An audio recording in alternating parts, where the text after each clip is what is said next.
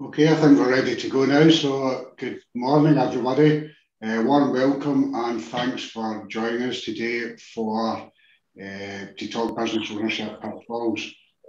So thanks for choosing to watch our webinar on Zoom today. It's a beautiful wintry day here in Scotland.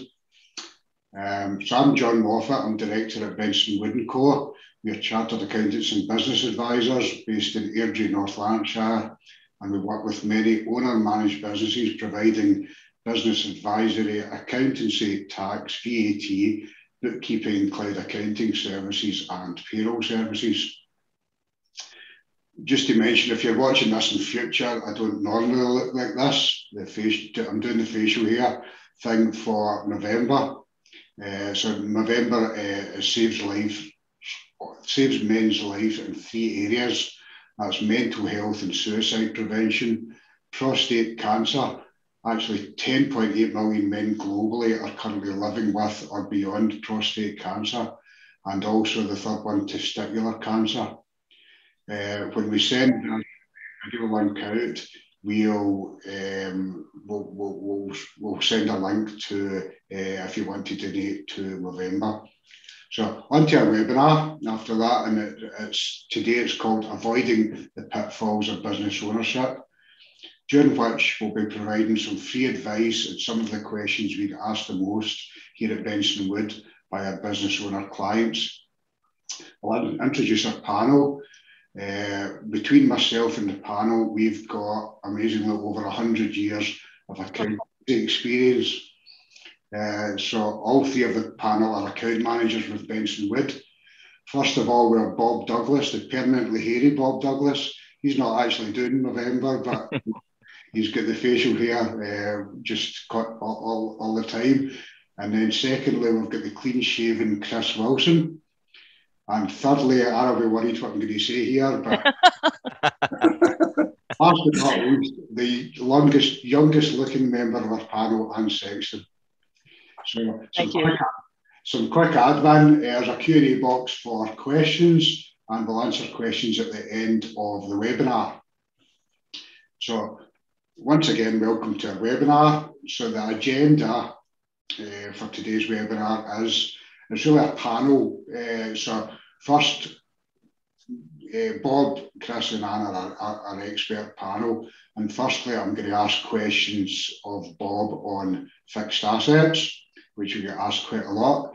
Next, we'll go into Chris and I'll give him a grilling and what is the best way to be paid by your company. And then lastly, we'll just have some gentle questioning for Anne on director's loan accounts. So we'll move over to Bob first, and we're going to talk about, firstly, what is a fixed asset register. So Bob, what's a fixed asset register? Thanks, John. I think first I'll just define what an asset is. It's defined by accountants in accounting speak as a resource with an economic value that an individual or business controls or owns that's going to provide a future benefit. So that kind of qualifies vehicles, plant that you're using to manufacture things, computer equipment, all manner of things that you're using within the business that has a constant value and is maybe used up over a period of years, as opposed to something that's bought and sold for the purposes of making a profit. An asset register, to that effect, then, is kind of a piece of software or even just something simple like an Excel list that lists the company's assets, maybe gives details of when it was purchased, where they're kept, current location, and allows them to keep tabs on the assets and compare the value of them against their accounts. Businesses can operate more than one type asset. There may be ones specifically for computer equipment, and maybe one specifically for different departments within the business. But really, it's just a list to some intent and purposes that works best for the business itself to keep tabs on everything. Yes, that's good. So most businesses would have maybe 1, 2, or 3 or 4 types of assets, so maybe motor vehicles, plant, fixtures and fittings, computer equipment. So that would be detailed separately on the list. Yep. And yeah, one of the things kind of we deal with a lot is we use Zero software, and with that we can automate the fixed asset register, and we'll come on to this next, depreciate the assets automatically through the software. So that leads nicely on to the next question, Bob. What is depreciation? I'm sure we've heard that word a lot, but what is it? Yeah, I mean, we all know that when we buy an asset, for instance, a piece of computer equipment, after a few years, it's not worth the same as it was before. It's worn out. New technology means it's not worth as much. So basically, assets kind of wear down over a certain period of time. Some have different lifespans than others. Computer equipment typically is recognised maybe about 3 to 4 years. You may buy a massive item of plant that maybe lasts for 10 to 15 years. Your buildings, you'd be expecting them to last potentially a lifetime if you look after them. So yeah, there's different types or different lengths that you would expect an asset to exist for. Depreciation is really just a measure of that, and it recognises that your asset's wearing out over a finite life. So computer equipment, you may decide, if it costs you £1,000, you may decide to write that off over a period of 3 years. So you're losing value of about £300 a year, basically, if you're writing it off over that period. There's two different types of depreciation that's typically used. One's a simple straight line method where you would just apportion it, £300 a year for a 900 piece of asset over 3 years. The other type recognises that it maybe depreciates more, loses more value in the first year. You drive a car out of showroom, it typically loses about 40% as soon as you walk it, take it out of the showroom itself, and then it kind of tails off as the lifespan goes. So reducing balance applies a percentage on what the value was the year before to write it down. So it's continually reduced, but there's always a value left. There is a method of doing that straight line where you can recognise that after 3 years your assets maybe be going to be worth £100, so you write it off down to the £100 in a straight line method. But typically depreciation is just a measure of wearing out. It gets taken to the profit and loss. Good, and that leads us on to the next one. What is amortisation? Similar but different? Yeah, I mean, amortisation is exactly that. It's similar but different. We covered really in the previous talk, I was mentioning things like physical assets, tangible assets, and assets you can touch and see specifically. There are also an accounting term for intangible assets, things like patents that you may have taken out in an asset which you can't touch or formally see, but it has inherent value to the company as well. Amortisation just recognises that these have a finite life as well, and it's a depreciation on intangible assets, as they're known, where we're just reducing the value of an intangible, like a patent or goodwill in the business, over a certain amount of time as well. Brands would also fall into that perspective. If you've got a brand that's worth something, you'd maybe be depreciating that over a certain period, but amortisation is the correct word for it. Yeah, good. And the most common one, you mentioned it there, Bob, was goodwill. So if you're maybe buying a business or incorporating a business, there'll be a purchase of the goodwill of the previous business, and that's what's written off over a certain period of time because you're getting the benefit of that. So that's the most common one we would come across as goodwill, but also the other ones that Bob mentioned there as well. So that's great, Bob. So we're now ready to move on to Chris, and he's going to talk about different ways of taking remuneration if you operate as a limited company. So Chris, first question is dividends versus salary. What's the most tax efficient way of taking profits from my business? That's one we get asked a lot. So generally, it's a mix of both, and it's a case of kind of getting the balance right for most limited companies.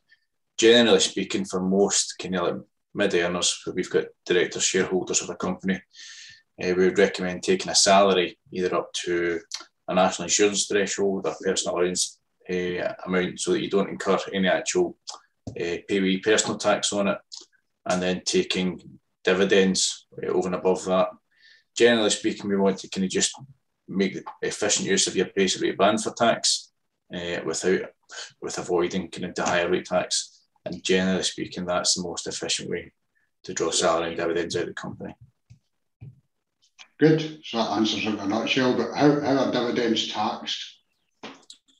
So what you need to do when you're starting to receiving dividends from your own limited company, you need to register for self-assessment, you need to complete a tax return. And the dividend tax rates are different from the tax rates that you get salaried on. So the basic rate tax for dividend is 7.5%, high rate is 32.5%, an additional rate, so that's really when you're a real high earner, you're over 150k, is 38.1%. These are going up from April next year, thanks to the Chancellor, by 1.25%. So it'll be 8.75%, 33.75%, and 39.35%. The other kind of benefit as well is everyone can get up to £2,000 tax-free dividends as well. Good. So that was dividends. So onto salary. How much salary should I pay myself? We get asked that a lot. So it really depends on what you need, and it depends. There's a few other factors, especially if you're a startup company, because if you need profits to build up in the company to pay yourself dividends, then you don't want to take out too much salary. Or it might be the case where you need to show a bigger salary for mortgage purposes or varying things like that.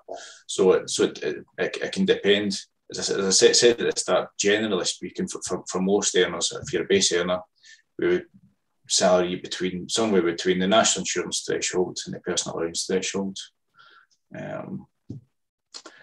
Other things you need to take into consideration is your personal tax liabilities, because if you get all your income as salary, it's all taxed at source PAYE, more or less no need to complete a tax return. Whereas if you're getting the bulk of your income through dividend, then you'll need to pay your tax payments in January and July each year. Other things to consider as well, it's kind of slightly out with the scope of this, but if your company's involved in any R&D work or qualifying work, if you're spending a lot of your time on that, to get added R&D benefit, you want to give yourself a decent salary so that you can get more enhanced expenditure on that. So that's one thing to bear in mind as well. But generally speaking, we can hover most people around. I recommend that you hover around the national insurance thresholds. So the primary threshold where you would pay a bit of national insurance is 9,568. The secondary threshold where you just avoid paying any kind of larger sums of national insurance is 8,840, and your personal allowance amount is 12,570. Good stuff. So it kind of also depends if you've got any other income as well, Chris. We would need to take that into account. So if you've got any benefits in kind or any other investment or property income. Yeah, so we see that quite often as well, don't we? So the minimum we put through is with 8,840, so that you can qualify for your state benefits and get your credits towards state pension and things. But you may have something, you may have a car benefit, which we can come on to later. You may also have like property income. So you can make better use of your personal allowance that way. If some of your personal allowance is able to be offset against your property income, so that you're mainly just taxed on dividends over and above that. Yeah. Okay. I think you've seen one of the questions that have popped up, Chris. So yeah, I think we will come on to that later. So next question around salary: are there any benefits to paying myself a salary? So I suppose that's salary as opposed to dividends. So what are the benefits of taking it as salary? Yeah, so to take it on a wee bit further for what I said just in the last section, we want to kind of get enough salary so that you're getting qualifying years and contributions towards your state pension, maintaining your rights to sick pay and paternity pay and maternity pay. You need to consider it's all about timing as well when you're doing your business, because you might be just young out uni and then want to go for a house or a mortgage. So if the business is up and running, a lot of times mortgage lenders will want to see 3 months pay slips, so you need to show that you're earning a decent salary that way. And also over above that, is like your salary is a deductible expense for the company as opposed to debit, so there's no tax relief on dividends. And just like I was saying earlier as well, if you're doing anything that falls within the scope of R&D, it can be more beneficial with enhanced expenditure claims to pay yourself a slightly more salary than you would usual. And we'd mentioned earlier about the rates of dividend tax going up by 1.25%, but that's also the case for employer and employers NIC, Chris. Yes, so for those approaching retirement age and facing the prospect of a social care bill, us at the other end of the scale are going to have to be paying for that, I think. So the national insurance national insurance premiums are going up 1.25% for both employers and employees. Good stuff. So I think that covers what we're hoping to go through with regards to dividends and salaries. So thanks, Chris. So next on my list is Anne, who's an expert on directors' loan accounts. So the question we'll want to know is, what is a director's loan account, Anne? Hi, and thanks for the very generous introduction, John. Good morning, everyone, and welcome. So what is a director's loan account? In principle, it's a very straightforward concept, but if not understood and handled, managed properly, it can become quite complicated. Every director should have their own director's loan account. And basically, it's just an accurate record of all transactions that happen between each director and the company. That's all it is. Now, if we take dividend out of the equation that's been paid, salary and reimbursable expenses, and there's no other transactions between a company and a director, we actually don't have a director's loan account, or we have what is called a zero balance. But that is not normally the case in reality. There is usually money put into the company by the directors, and certainly money drawn out of the company by directors. So I'll give you a couple of examples of why a director may put some of his or her own money into the company. Maybe the company has got a problem with cash flow and they need a cash injection to help with trading activities. It could be that they have an asset they want to purchase, and certainly in this tax year, it's very advantageous to take advantage of the enhanced capital allowances at 130% to buy any assets that are coming to the end of their useful life, just referring back to Bob's topic. So that's a couple of reasons why a director may pay in some of his own money. Now, if it was just left at that, the director's loan account would be in a credit balance and all is well. The company has a creditor, the director owes the company money, and there is no complications, no implications and no problems. However, on the other side, we have the director who will draw money out. Now, he may be drawing the money, or she, sorry, they may be drawing the money out as repayment of loan they have actually put into the business, or they may be drawing it, just drawing down cash to live on, or they may be using the company money to buy personal expenditure or use a company credit card for personal use as well. So then we have the balance of where we are, the credit balance versus the debit balance, and where do we tip? If at the end of the day we are in a credit situation, we don't have any problems at all. However, the pitfall, and this is what this topic is all about today, is when we are left with an overdrawn director's loan account, and that we have drawn out more than we have put in. Now, what you've got to remember is when we're in that situation, so we have an overdrawn loan account, this is not personal money, it's not a normal loan. This is an asset of the company, and it sits on the balance sheet in the company accounts as an asset. So then we have to figure out how we sort that problem out. Do you want to ask me any questions about that, John, or shall I just carry on now until My question on that, Anne, would be, how do we sort that out? How do we sort that out? Exactly. So now we have an overdrawn loan account.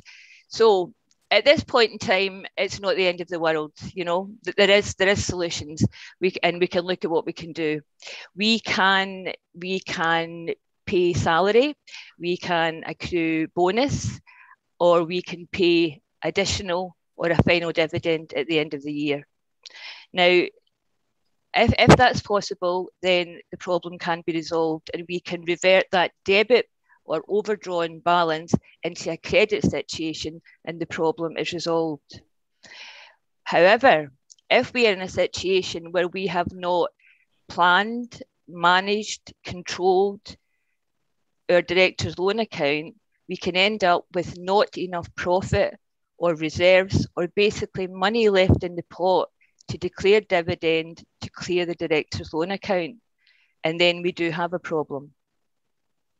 And that's when we move into the realms of tax implications. And the implication I'm referring to is Section 455 of the of Corporation Tax Act, Section 455, which means that an overdrawn loan account, you have to pay additional corporation tax on that overdrawn amount. Now, just to be clear, that is on top of the corporation tax that is already due on your company profits. So if this can be repaid by the end of the year, if your loan account is cleared by the end of the financial year, all is well. If it can't, and that's the problem I'm talking about, if you can repay it by 9 months and 1 day after the financial year end, then you don't have to pay the Section 455 tax. Now, the rate of 455 tax is 32.5%.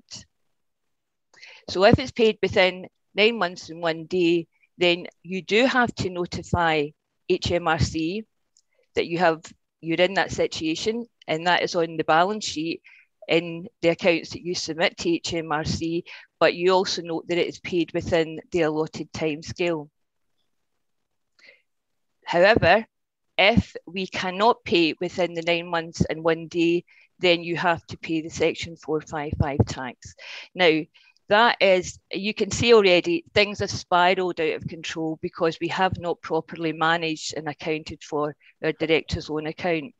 And we're back to the situation where we have cash flow problems because we're paying additional tax, corporation tax. Now, although this tax can be reclaimed once the loan account is paid off, it's a lengthy process, interest is accrued on that, and it's a situation that we need to avoid at all costs. Yeah, so a bit of a horror story there you paint, Anne, and I think one of the other things to consider is if the loan is over 10,000, the overdrawn loan is over £10,000, is there an additional complication? Yeah, absolutely, definitely. And that can occur. That's not just at the end of the year. If HMRC are aware that at any time throughout the year that your loan account is overdrawn by more than £10,000, then they will deem that to be a benefit in kind. And then we get into the realms of P11Ds, and and the individual director will have to declare this on their personal tax return, and the company is liable for Class 1A national insurance. So I'm using the word spiraling, lack of control, spiraling out of control, and additional tax and interest to pay. Yeah. So never, ever take large sums of money without speaking to your accountant. Yeah. Always keep control of your director's loan account, and please do not use it like a personal account to do your shopping or whatever. Do not let that happen, because that's when you lose control. Yeah. So I think, the important things from that point of view are, as Anne says, the company is a separate entity. The company's money is the company's money, and you shouldn't treat the company as a personal bank account. The other thing we are helping a lot of clients with is by having them on cloud accounting software and monitoring their current figures with them, we can prevent this kind of situation arising. So where possible, we don't have any overdrawn loan accounts, and things are in control and are not spiraling out of control, as Anne had mentioned there in that scenario. So Thanks very much, Anne. That was great. Yeah, and thank you, John. But I just one thing to say. I've been talking about spiraling and avoiding, but it's all about how to solve it. And as you say, speak to us, speak to your accountants, and keep in touch with us on a monthly, quarterly, at least twice a year basis, so we can manage and advise and avoid these pitfalls happening. So thank you for your time today. Great. So we're on to, thanks very much to all three of you for answering these questions so fully, and to Anne for putting the fear of death into everybody. Sorry. That's fine. Good. We need to tell the truth. So just to see if there's any questions, and we've got one from an anonymous attendee, so Mr. or Mrs. Anonymous, and this is the one that Chris spotted earlier, and it's what are the implications of a company taking a car over a salary. So I suppose the question is if the company pays for a director's car as opposed to some of the salary payment. So Chris, what's the implications of that? Depends on the car. This is a kind of short answer to that one, John. So I mean, these days, and certainly for the last few years, we would never recommend taking on like a traditional petrol or diesel car as a company car, because the benefits in kind are too high. Even making use of kind of like salary sacrifice, which I'll explain the mechanics of that working at the moment. If you get a petrol or diesel car, the benefit in kind rate, I imagine, on it is likely to be somewhere between at least 20 and 30%, and you'll be taxed a significant sum on that, and the company needs to pay employers' national insurance on that too. It's very inefficient. Very different if you're looking at the electrics and hybrids, which the kind of car manufacturers are making now, because a lot of these can be very tax efficient, and it can be very worthwhile to go down the salary sacrifice route. So basically what that means is if you can basically give up a portion of your salary to cover the cost of your car, and how that works is you save a bit of payway national insurance that way, but your benefit in kind can be payrolled so that you get taxed. So you pay the tax and that's due on your car benefits paid monthly. Where that can be good is that if you traditionally can pay your car, if you've got like an HP or even a lease, and you've got a monthly payment of £200-400, so instead of paying that direct to the lease company, then it's basically it's a deduction off the wage, and you're getting it as a company car. And it can be very efficient to do that, certainly for the electrics and the hybrids that have got kind of good range of over 130 miles. There can be the benefits and kinds are relatively low, so it's worthwhile doing these over the next few years, and the company can get good tax relief on both the cost of the car if they're buying them or if they're leasing them, and the company can also get 50% of the VAT where that's a lease as well. Good. So a lot of information here.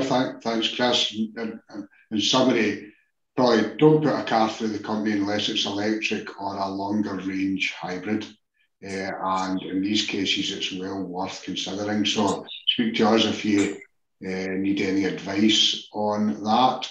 And we've got another anonymous question from the first section. Can you summarise what incentives there are at the moment for buying assets? So that was Bob, I think, was the first section. So capital allowances and assets, Bob. Thanks, John. Anne already touched on this. She mentioned a 130% rate. That's probably the principal one. And in the wake of COVID, the Chancellor was noticing that the amount that people were investing in assets for the business had obviously gone down significantly because people were feeling strapped and businesses were feeling strapped for cash. Since the 1st of April 2021, and it runs for 2 years up to the 31st of March 2023, The government has introduced what they've called a super deduction for qualifying items of plant, whereby you can claim 130% first year relief on any purchases of, as I say, qualifying plant and expenditure. This is a significant improvement on the position where we were before, whereby we would have an allowable deduction in the first year up to £1 million of 100%. A straightforward example, and I'm just plucking round numbers because I can work them out in my fingers, is if a company was to spend, say, 10 million on qualifying plant, under the old regime, 1 million of that would be deductible at 100%, and then 9 million would be deductible at the written down allowance rate of 18%. So typically they would get about 2.6 million of deductions that would be deductible at 19%.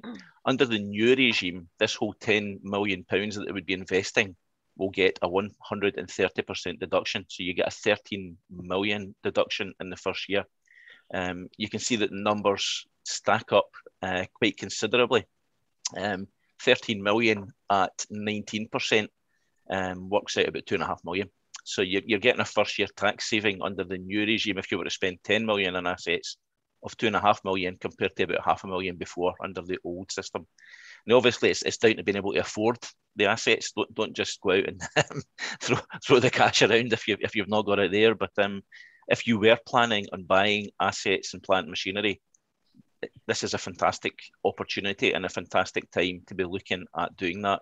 Like I say, it runs from the 1st of April 2021 up until the 31st of March 2023. Okay, that's great, Bob. Thanks for answering that one. So I think that's us done. So thanks again to our panellists. And as I say, we'll send out a link to this shortly, and we'll be back probably in January for our next webinar. So thanks again, everybody. Bye-bye for now. Thank you. Bye-bye.